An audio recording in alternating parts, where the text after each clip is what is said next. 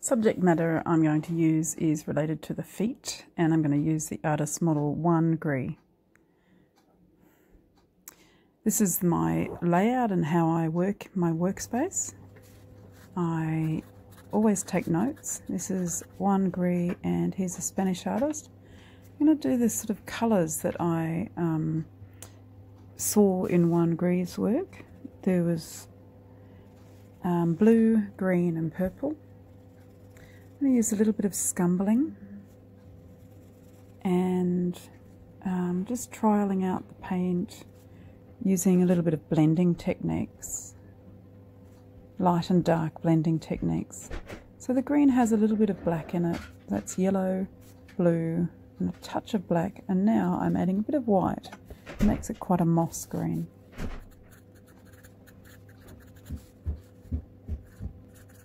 I make sure to write down the type of technique that it is. There's scumbling, there's smooth, and there's broken brush techniques that I'm going to trial. The scumbling you use circular motion for. I'm going to start with the dark purple. It makes a really good shadow type tone. Scumbling by going around in circles, and then I add in my white to blend it.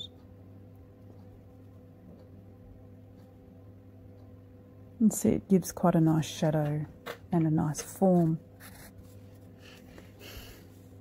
My techniques. The next technique I'm going to use is smooth, and basically I am using the brush in the direction of the bristles, and I start by blocking and then feathering, making sure the tone is laid down. And then I start from the other side with the white, and then I touch the darker tone and then I drag it through. And I'm doing the same thing again, and it ends up blending nicely. This is me working out my techniques. What would I like to use in my painting later, and also trying to look at 1 Gree and how his work looks. The next one I'm going to do is a broken brush technique, and the broken brush basically means you put down the tones in almost like dot work, so you can still see the broken brush stroke.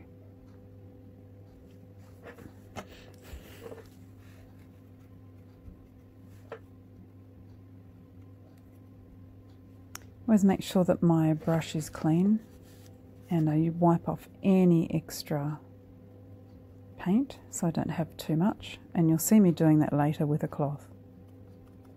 So I'm adding a little bit of white, and you can definitely see the distinct brush strokes. It's really important to be able to see the brush strokes in the broken brush technique. Now, 1 Gree I noted was a cubist artist, and I happen to know that he used analytical cubism, and there's a couple of other types of cubism, and for example synthetic cubism, which was a lot flatter. This one, he uses shadows in his work, so that's why I'm interested in it. So it still looks a little bit three-dimensional, but it is made into shapes.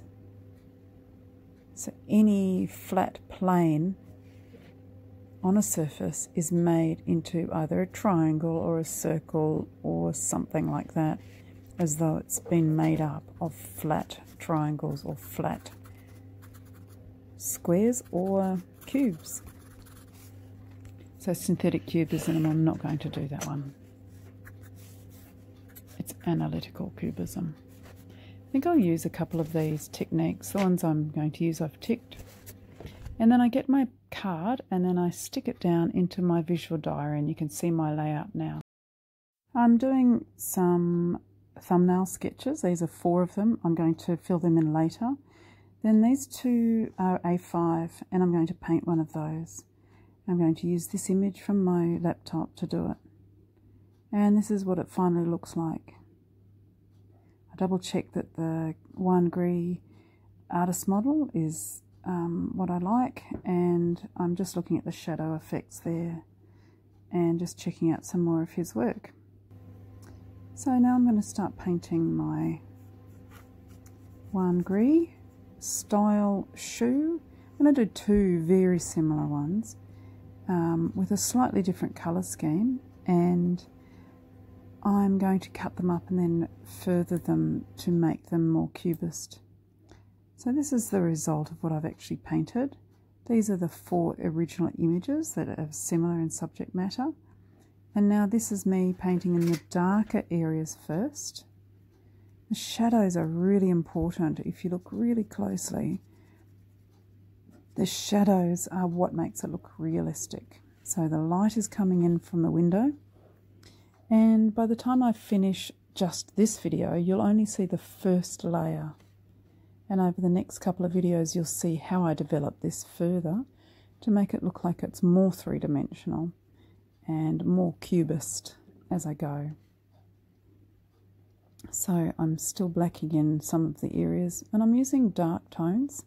But I'm using my colours, purple and green, to make them look like dark tones.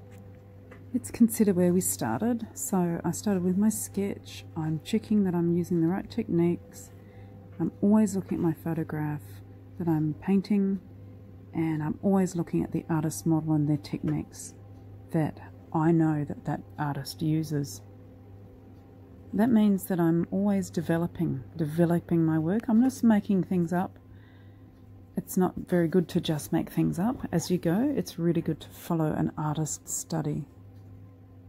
So here is a quick version of how you develop it further. Always wiping down my brush, always wiping down my surfaces to make sure they're clean behind, because as soon as the paint dries, there's no way you can get it off quickly and easily. So keep your surfaces lovely and tidy, keep your paint palette nice and clean. Make sure that you're using light and dark tones, and you're pushing and pulling. On every single layer, I make sure that I fill in the whole ground, especially in the background, and I'll be overworking that about 2 or 3 more layers at least in the background, and the top layer, the shoes, will definitely be 6 layers. So this video is the first layer, and that's just finished now. Your turn now. Use an artist model, lay out your visual diary page, do your painting techniques, label things, and make sure you do a page like this.